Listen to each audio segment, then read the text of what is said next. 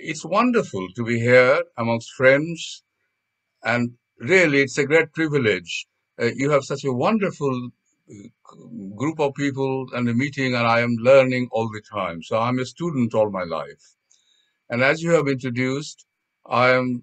I have been an obstetrician gynecologist for about 40 years, with all sorts of things I've done, and I've been a Rotarian for over 40 years as well.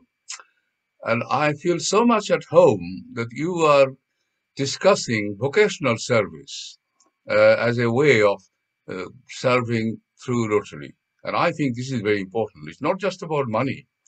And unlike money, vocational expertise which you transmit never runs out. It's there and it actually gets better.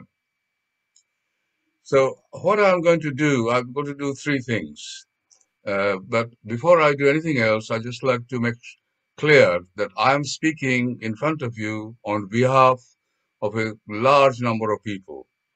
Certainly our group of alumni, the Rotary Action Group, which I'm happy to share a platform with John, Rotary Fellowships, and many others, who together put their expertise, their time, their energy to create a program, sorry, not a problem. And so that's our background. And I think the second thing I want to do is to ask you for help in removing the greatest social injustice of the 21st century, I call it, and that is avoidable maternal death. You see, mother is the most important person in our lives. She is our incubator, our life support machine for 9 months, and no matter where in the world you were born, your mother risked her own life in bringing you to this world. Nobody, absolutely nobody on earth risks their own life in giving another life. So I believe mother is the most important person. So as I said earlier on, I am here on a mission. I am seeking justice for our mothers who are still dying unnecessarily at childbirth. And I hope you will join us to save their lives. And I'll explain to you how that can be done, and you create opportunities to remove the greatest social injustice of the 21st century. I'm just going to share the screen now. So let's do that.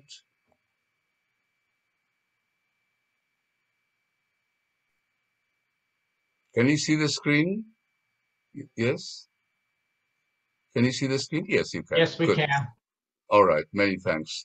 I think this is the problem that we face. This is a real story. It happened 2 years ago in Jharkhand in India. This woman was bleeding towards the end of her pregnancy, and she bled for about 2 days before anybody took action. Then there was no transport, and then they just carried 7 kilometers. Went to the hospital. The only doctor available was off duty, and she died, and the baby died too. So what can we do to stop these things happening again? And I like to put the thesis that the danger is the delay in giving treatment. We don't, in the West, we don't realize when something goes wrong, you go to the hospital and you get your treatment. So it needs, my fellow Rotarians, a mind change, a behavioral change, that when a woman at the end of pregnancy, and the babies too, have problems, they're like fire. You've got to douse the fire before you call the fire brigade. This is very important. So that's our thesis, the program. Now look at the the burden. 800 mothers are dying every day. Two fully loaded jumbo jets are colliding. And this is linked, by the way, of disability of 6 times as many and child deaths of 8 times as many. And the sad thing is, most of these are preventable deaths. So that's why I said that this is the greatest social injustice of the 21st century. So let's look at what's happening worldwide. Now, the world's population, government, everybody else worked to reduce maternal mortality. This was known as the Millennium Development Goals. It started in here on the right-hand side, if I could direct you, from 1990 to 2015. These figures, by the way, 600 represents how many mothers die out of 100,000 live births. And it was about 600, and it should be, according to the Millennium Development Goal 3, a three-quarters reduction, so 1/5, 150. But it's actually somewhere in there. So that's bad enough. We now are in SDG, Sustainable Development Goal era, where things are going to move further towards 2030. But I like now you to concentrate on this.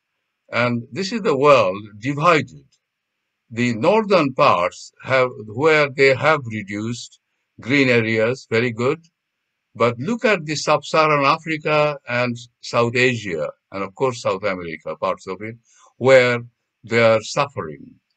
And the suggestion that you and I will have as Rotarians, why can't the Rotarians and everybody else in the good parts, the green zones, join in solidarity with Rotarians in these other areas to save mothers and babies dying at childbirth? So our program CALMED was born, and I'll just, you might ask, well, what is it? It stands for Collaborative Action in Lowering of Maternity Encounter Deaths, that's the mother dying and child dying. And as I have explained to you that there are 3 delays, and if you visit our website, you will get lots of details. So if I may, with your permission, I want to move on. So it is a project as well as a program. It's both. And so what is the program? And that is to upskill the health professionals and build capacity and bridge gaps in care through training. So imagine there are 10 doctors. You're building an outer layer of perhaps another 20, 30 doctors and nurses who are not doctors, but who can give you help in emergency. And secondly, you're empowering your communities because they need to more help, they need to identify gaps, and so you need to bring the healthcare to the communities. And this has to be tailor-made to their needs. So what is good for Uganda may not be right for Mali and so on. So we did this in 3 steps. And this is this complicated slide. I'll just try and explain a little bit slowly. So the first thing we did is upskilling and capacity building. This is the training the trainers, the top one. Remember, our first task is to reduce the third delay, which is when in a hospital, in an institution, you expect expert care, but they may not be available. So we go and teach a group of senior people, 30-somethings, using simulators, using videos, films, so that they get practical training. They then train others, and this cascade goes on.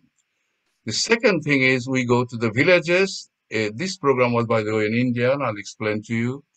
But they improve here. The women's group are sitting around, and there is a lady called Asha.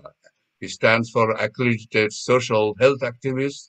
They talk about how to eat in pregnancy, why do you attend clinic. So it's a cultural behavioral change, improvement, so that it improves the health-seeking behavior. And of course, we measure this as well. And the third thing, we have not quite established this in many places. There are some difficulties. If there is time, I'll answer questions. But what is needed when there is a problem, you need resuscitation at the point. Remember, the woman or the child is in fire. So you need to don't transfer them for the next 2 hours in an ambulance. Most of them will die. So you've got to do, this is like the golden hour concept. So nothing fancy, use an anti-shock garment, give an injection, keep the baby warm, etc. How did we do this? And this is the training we used, World Health Organization approved, emergency skills, and the Global government they have their own program. But please don't forget, not only training, but we need to promote family planning and we need to promote respectful care. And once again, that's our website. So what is the next thing we did? Well, we have to do impact assessment clearly to see what is happening. And we did this. The MPDSR stands for Maternity and Perinatal Death Surveillance and Response. It's a WHO program of varying degrees of complexity. A lot of governments are introducing this. But what it is, basically, you are doing the training, looking back to see how good, how bad it is, and adjust the program. Just to summarize our programs, we've done 2 completed global grants in Sikkim and Bhuj, that's in northern India. We have got 2 ongoing, one in Meghalaya in India, and the other one is in Uganda. And this is what we have got. So lots of data. Not all of these are validated, so I'm slightly hesitant to say too much. But basically, we have evidence that 402 lives were touched. These are people who have been given the extra training, skills, the vocational training, and their knowledge scores are improved. We saved 705 lives. This is called model estimate, sample registration survey. Not 100% accurate because the data collection is poor, but even if you can save one life, it's worth it. And of these 705, 123 were mothers, and 800 communities did. What is matters is here. This is a village women's group. This woman here is teaching, training, and it's called the life-changing experience. So my friends, these are not just numbers, they're real people whose lives have been transformed. And I think we should continue to do and learn. So the program doesn't stop there. You might say, well, that's the end of the global grant, which is true. But we have created resources as legacies and assets, and this is helped. And I heard earlier on how we have been helped by COVID pandemic, paradoxically, because people are doing programs, we're collecting more data. So just to give you a flavor of this, the program assets and legacies are in 2 formats. One is the manpower. These are not all master trainers, by the way, but they are our group, VTT, master trainers, and then basic trainees, all together in Sikkim. We've done similar things in other places. We produced a toolkit. Some of these are obviously manuals, books, but many are digital, and we were trying to establish a communication network, mentoring network with telemedicine. Not quite successful, but uh, I would come back to you. But what is we have done is this. We've become a smart program because the impact is sustainable. The impact has been measured, at least as far as we can. The impact can be adaptable, and this is very important. I don't want you to think that one size fits all. The impact is resource. Look at all these manpower and other resources. Obviously, we need money, and it is targeted. It goes to the place where it's needed. So this is our summary that we have program assets and legacies. We can recycle, we can recreate a bespoke program based on the needs and priorities of these sub-Saharan Africa and South Asia. And that brings me nicely to introduce our technical expert networking group, TINA, because obviously I've ignored. Now we are not alone. We could not do all this alone, my friends. So we started in 2010, and we have produced a collaboration partnership model, not only within, but beyond Rotary.